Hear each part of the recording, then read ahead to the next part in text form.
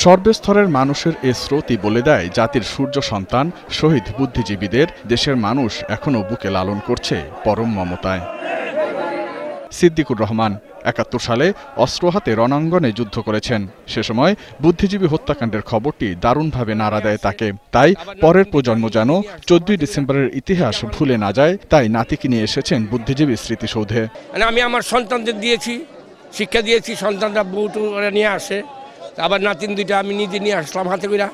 এইটা আমার মনের সান্ত্বনা, এদেরকেও শিক্ষা দিয়ে যাচ্ছি। রুকসানার মেয়ে মালিহার বয়স যখন ১ বছর, তখন থেকেই প্রতিবারই ছোট্ট মেয়েকে নিয়ে বুদ্ধিজীবী স্মৃতিসৌধে আসেন বিবেকের টানে। আমাদের দেশের সূর্য সন্তানদের তাদের মারা হয়েছে, এখানে গণকবর দেওয়া হয়েছে, সেটাই ওকে দেখানোর জন্য নিয়ে আসা। এছাড়াও বিভিন্ন সামাজিক, সাংস্কৃতিক ও শিক্ষা প্রতিষ্ঠান সহ হাজারো মানুষ শ্রদ্ধা জানান বীর শহীদদের প্রতি।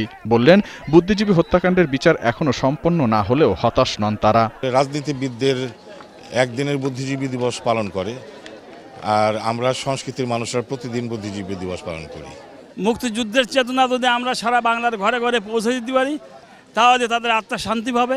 অবশ্যই তাদেরকে বিচারের আওতায় আনতে হবে এবং স্বাধীনতার মূল্যায়ন আমাদেরকে করতে হবে। তবে স্বাধীনতার ৪৬ বছরেও বুদ্ধিজীবী হত্যার বিচার পুরোপুরি সম্পন্ন না হওয়ার পেছনে যেসব শক্তিগুলো কাজ করছে তা খুঁজে বের করার তাগিদ দেন শ্রদ্ধা জানাতে আসা সাধারণ মানুষ।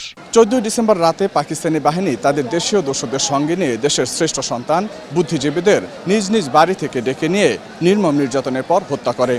আর এই হত্যাকাণ্ডটি বাংলাদেশের মুক্তিযুদ্ধ এবং স্বাধীনতা সংগ্রামের ইতিহাসে বুদ্ধিজীবী হত্যাকাণ্ড হিসেবে পরিচিত।